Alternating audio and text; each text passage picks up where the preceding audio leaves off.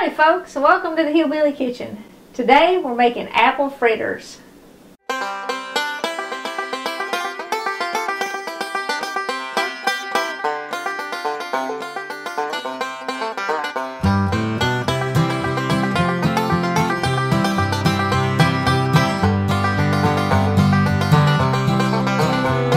Happy is that people whose God is the Lord.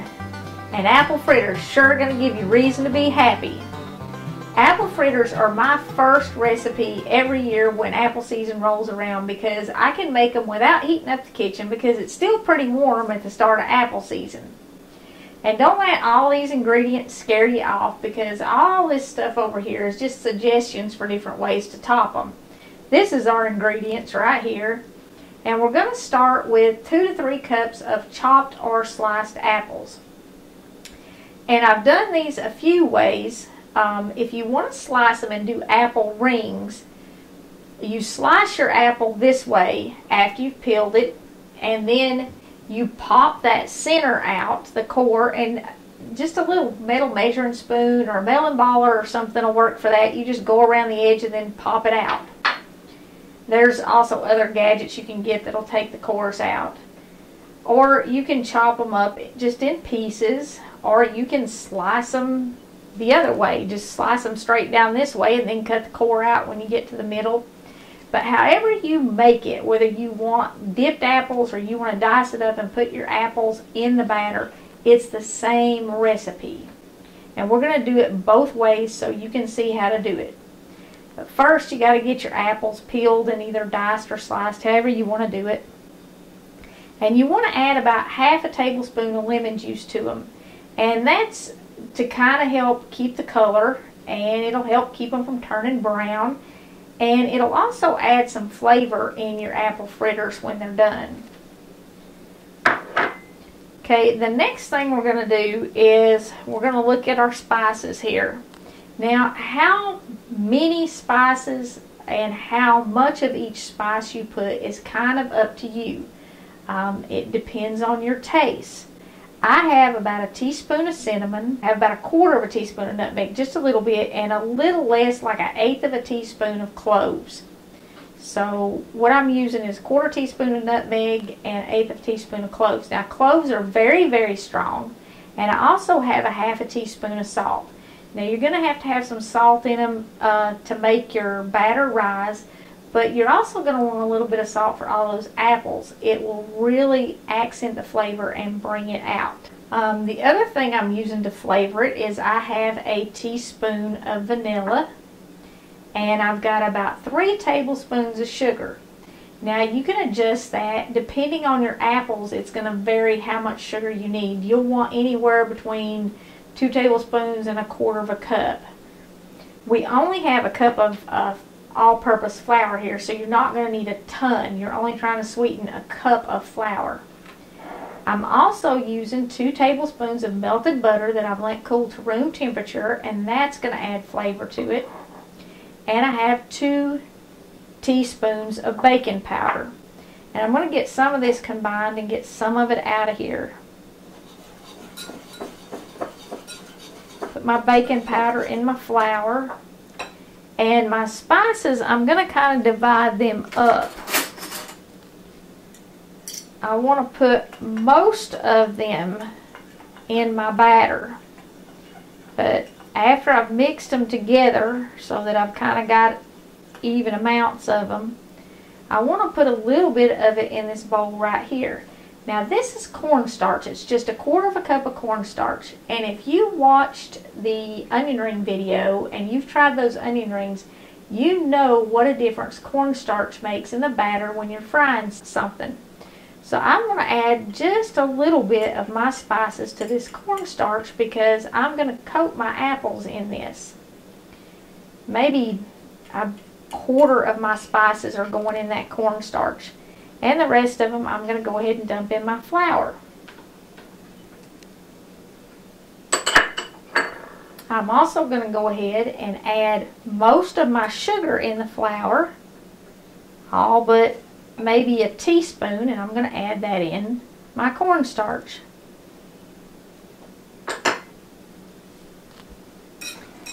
Give your flour a whisk to mix the spices in it, and that will also get any lumps out. And we'll just slide this over here out of the way for right now. And we'll talk a little bit about our wet ingredients. We have 2 large eggs that we brought to room temperature. And we want to give them a little whisk. And we're going to go ahead and add our butter to them and our vanilla. Now we're not going to put all of our milk in here with our eggs because we're going to want to adjust this batter consistency so that it's the right consistency. You don't want it too thick and you don't want it too thin, but you want it thin enough that it is easily pourable when we add it to our oil. So I'm going to add about half of this milk in it, and I've got about 3/4 of a cup of milk here. You're going to want anywhere between a half cup of milk and maybe even as much as a whole cup of milk. It just kind of depends on the humidity affects it. Even I think atmospheric pressure affects it some. So you're going to have to adjust the milk a little bit to get the correct consistency on your batter. Okay, now I'm going to add my butter and my vanilla and my eggs and most of my milk into my flour. And you don't need a mixer or anything to do this. You can mix it by hand because you're not going to whip it. This is kind of like a pancake. And you can even use complete pancake mix and eliminate a lot of these ingredients if you wanted to. If you didn't have all the ingredients for the recipe, you can use the pancake mix. And you would just add your spices and a little sugar and probably not even any butter. Okay, I'm going to have to add a little more milk for sure because that's way too thick. That's pretty pourable. I think I want to add just a touch more milk. Not even all this I have left, just about half of it.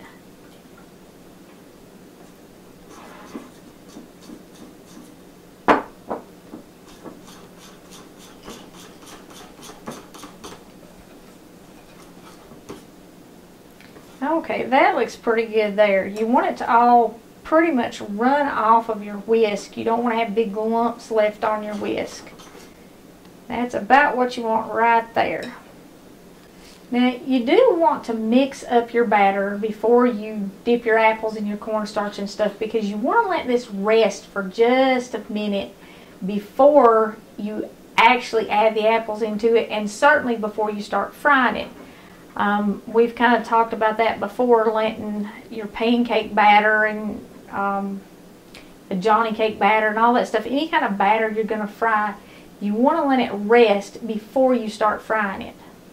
I'm just going to mix these spices in this cornstarch here a little bit.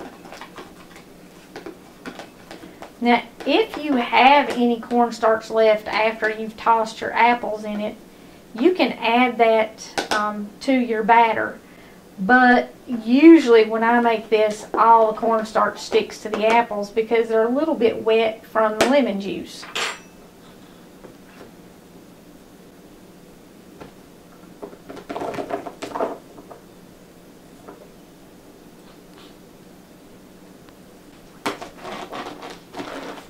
And you can toss them in a bag or a bowl. Just make sure whatever it is, it seals up good and tight so you don't end up with cornstarch and apples all over your kitchen.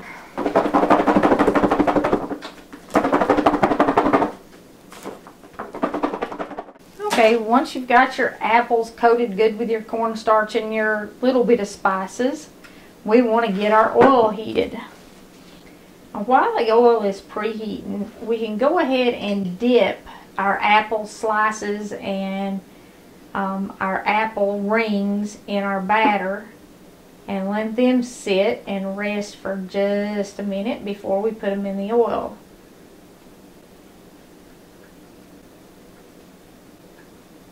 once you have your apple pieces all dipped and you've got them sitting and resting, you can go ahead and dump your apple chunks in.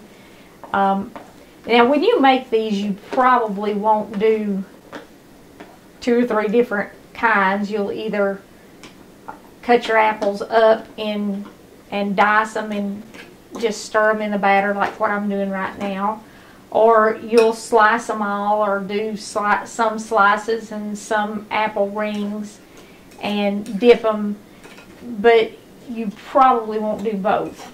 If you're feeding a whole lot of people though and you want to do them different ways, you certainly can, because like I said, it's the same recipe whether you chop the apples up and dump them in here like I just did, or whether you do them like these over here and slice them or ring them and dip them.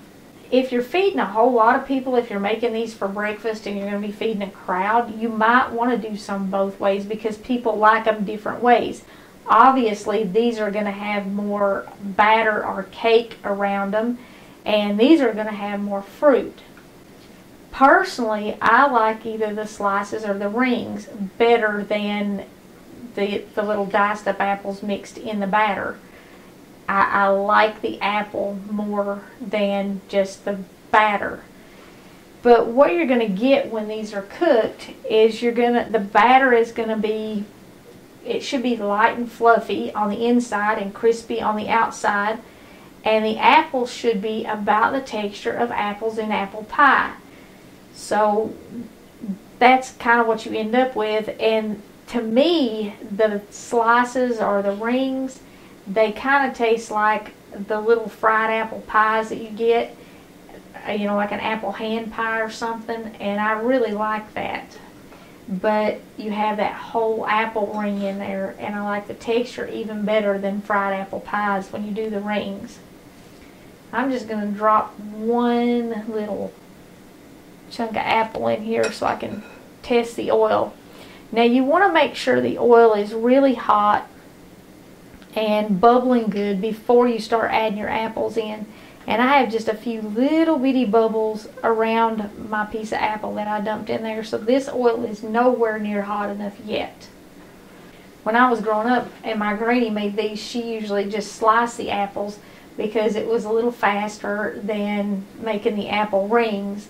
But my Aunt Dot would always do the apple rings for us, and we call them apple donuts because they do look like a donut, and even the breading is very similar to the texture of a donut on the outside of the apple. So if that kind of gives you an idea of the taste you're going for, or the texture you're going for, that's what you should get with these. Okay, my oil is starting to get hot now. It's dancing a little bit more around my apple piece there that I dropped in.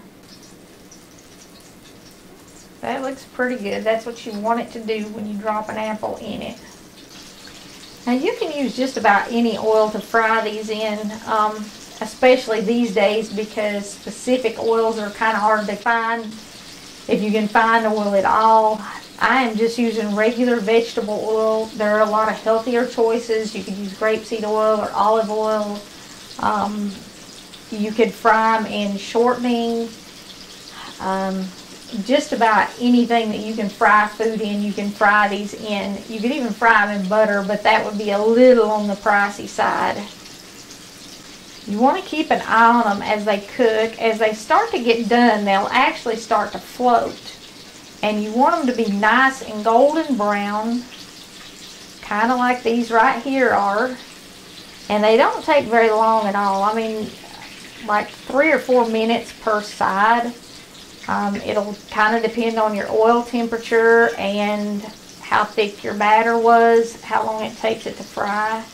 It'll also depend on how thick your apples are. Thicker apples, of course, will take a little longer to cook. You don't really want to cut them much thicker than 1/4 of an inch, because if you cut them thicker than that, the apple's not going to be that apple pie texture. It's going to be crunchy, and it's not going to give you the right taste. You want the apple to mix kind of with the batter, and if you cut them too big, it won't do that. Okay, our first one here is done, and it was one of our apple rings. And you can see why we called them apple donuts when we were kids. It looks like a donut. As you take your apple fritters out, you want to add more to the pan. That will help regulate the temperature of your oil and keep it from getting too hot. And it doesn't matter if you're doing the slices and rings or if you're doing the batter and the apple chunks. Now, if you're doing the batter, you want to put it in about 1/4 cup scoops per fritter. So just a little 1/4 cup measuring cup works pretty good. Just scoop it out and add it to your hot oil.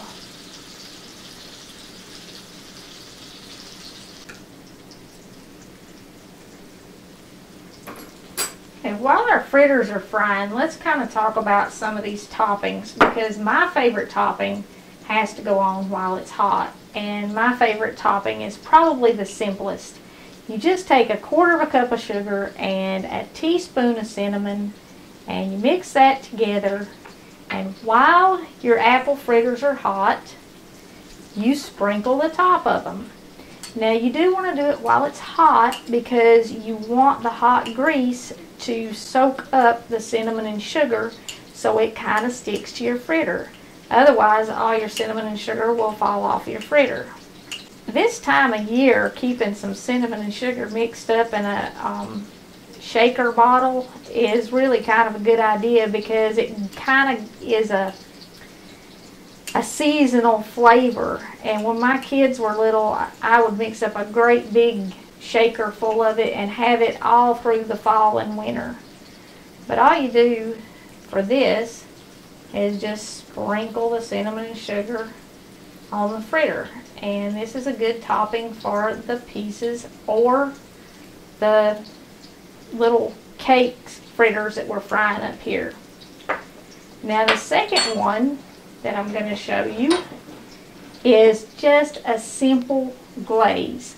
And this is like a donut glaze. You want a cup of powdered sugar and about 1/4 teaspoon of vanilla, and just enough milk, water, or apple juice or apple cider to make it pourable. Now, if I had apple juice or apple cider, I would definitely use that in this instead of milk, because it would add to that apple flavor. And you can put a little cinnamon in here too if you want to. It's probably not going to take more than 2 tablespoons of milk, but it could take up to 1/4 cup. You want to add it slow. If you happen to get it too runny, just add a little more powdered sugar.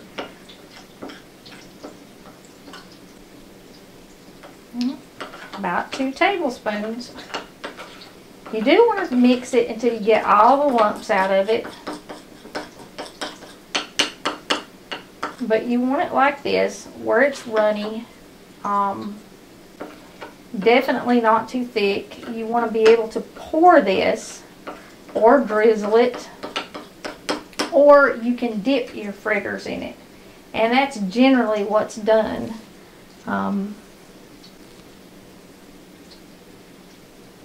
While it's still hot, and it'll melt the glaze, you just dip the fritter in it like that.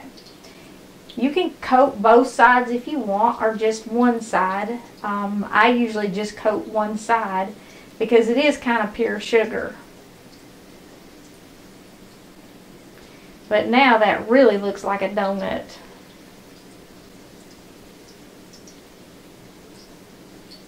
And it's okay if you get some little pieces of fritter in your glaze. That's not going to hurt anything. Now, another topping that I've got over here that goes well with anything, and I'll link a video to this, is just a little caramel sauce. Apples and caramel just go together. And you can drizzle this on them, you can coat one side with them, or you can serve it and let people dip their fritters in it. Like I said, I have a video that I will link to make your own caramel sauce. And you can buy it too. I mean, if you're making homemade apple fritters, I think you could certainly get away with buying up the caramel. But if you want to do it yourself, we got you covered. Now, the last topping suggestion that I have over here is just sprinkle it with plain powdered sugar. Now if you do that, you want to wait until your apples are cool, or your fritters are cool. And I think these here are probably cool enough. Alex got me this somewhere. It's like a little mini sifter, but you can get the little wire strainers and just the real small ones. I think they sell them at the Dollar Tree. Put a little bit in it and just tap it and sprinkle it over your fritters. If you don't wait until they're cool, when the grease is still hot, it will just absorb all the powdered sugar and you won't even be able to see that you sprinkled it. That's actually probably the easiest, but like I said, my favorite is that cinnamon and sugar. It adds just a little bit of texture on the outside, and it adds a whole lot of flavor because it's got the cinnamon in it. Brett probably likes the glaze better, and I think the kids all like the caramel better. So with a few options, you have the ability to feed a lot of different tastes. And like I said, you can go with more cake or you can go with more fruit to suit the taste of the people that you're feeding. And if you happen to have an apple tree, this is a very inexpensive way to feed a whole lot of people breakfast or maybe a dessert or something. I think this would be a good dessert if you were doing a cookout or something like that. Maybe take your skillet outside and fry them outside. Or it would be a fun thing to have at some kind of a fall festival at church, a harvest festival or something. Seems to me like the kids went to a harvest festival somewhere where some of the ladies were making apple fritters. Well, you've got the idea. You see how this works. You just keep adding fritters to your pan and taking them out, and as you take one out, add one to regulate your oil. Now when you get down to the last fritter, as it gets close to done, go ahead and cut your heat off and let it finish frying in the hot oil. Because if you've just got one fritter in this pan and you leave the heat on, the oil is going to get so hot that it's going to burn your last fritter before you take it out. So as you get down to like the last one or two fritters and they're almost done, go ahead and cut the heat off. And that'll keep those last one or two from burning. And as long as you let your batter sit, like we did, the very first one should be as fluffy as the last one. I definitely recommend draining them on a rack, not on paper towels or something, because if you drain them on paper towels, the bottom of them is going to get really soggy. Apple fritters date back a couple hundred years at least. The recipes are probably about as old as apples and flour. I imagine this is probably one of the very first things that was cooked once flour came around, because apples were here before flour, obviously. But give this recipe a try. Change the spices a little bit to suit your taste. If you like it sweeter, make it sweeter. If you don't want it as sweet, leave some of the sugar out. Maybe in the comment sections you could leave a special spice that you like, or maybe a different topping, something that I don't have here already. And kind of let me know what your favorite way to eat these is, because I know everybody has had these at some point in time, and if you haven't, you certainly should try them, because like I said, it's a recipe that's been around for several hundred years and it's still loved. It's pretty simple. Like I said, I know we had a lot of stuff out here, but that was totally from scratch, and I had a lot of extra stuff too that you don't have to have. Thank you so much for joining us in the Hillbilly Kitchen. If you haven't already, please don't forget to click like and subscribe before you leave. And until next time, remember to put God first.